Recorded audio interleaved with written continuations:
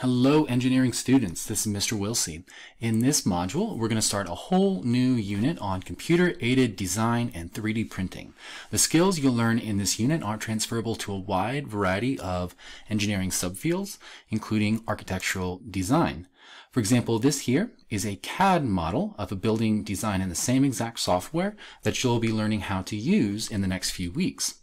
By the end of this unit, you'll be able to create something just like this. Now, you can create a three-dimensional CAD model of anything you can imagine.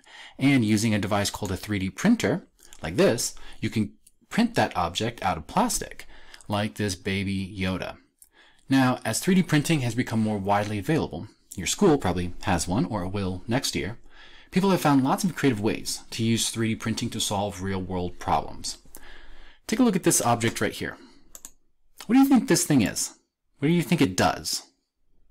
Take a second to guess. What is this mystery object? Well, during the current COVID-19 pandemic, nurses and other medical professionals have been putting in 12, 14-hour shifts for 6 days straight at a time. They are working overtime to help the surge of patients infected with this disease. An engineer listened to what these nurses were going through and designed this object to help alleviate some of the discomfort that nurses and medical professionals feel when the elastic band is wrapped around their ears. So this 3D printed plastic material wraps around the back of their head and helps them wear masks for long periods of time. Let's take a look at this quick video of a doctor putting on one of these for the first time. And then we also have these here for these masks. Oh, right. So this is always an annoying, these are the ear savers, right? Yes, yeah, the ear savers, yeah. So this is how it usually is. Mm-hmm. And then with these, they would just... Yeah, so it's quite compliant material.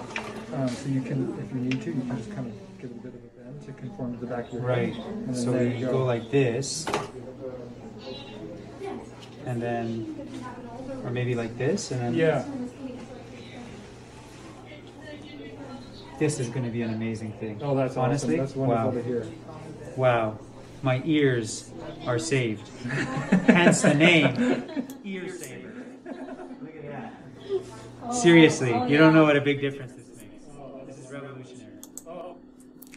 So, 3D printing can revolutionize the world in small ways like that. Okay, so we're going to begin this unit by designing fun things and sometimes useless things, but the tools that you'll learn how to use can make a positive impact on people's lives if you find the right opportunity to apply them. So now let's talk about this module. First off, watch these two videos here and then answer this question by replacing the red text. Then follow these instructions here to create a Tinkercad account. Okay, Tinkercad is going to be the software that I'm showing right here. That is how we're going to learn about computer-aided design. When given the option, press Let's Go and then work through all of the tutorials. Then you'll get to a lesson called Keyring Letters, and I want you to create a keyring with your name on it. Make sure to resize the keyring and group it to be one color. I give you an example of what mine looks like right here. Okay. Then I want you to use the snipping tool to take a screenshot of your keyring. Okay, the way to do that is to go down to the search bar, type in snipping tool. This should pop, well, it'll pop up like this. Press new. Let's actually go here, press new, and then you can click and drag to select whatever you want to take a screenshot of. Okay, once you have this, right click, press copy, and then you can paste your image right here. Boom, sort of like that, okay? If you need to, you can crop the image by going up to this button right here, and then drag the black sliders until just the item you want to show is in the black area. Then press enter, and then you have cropped, okay?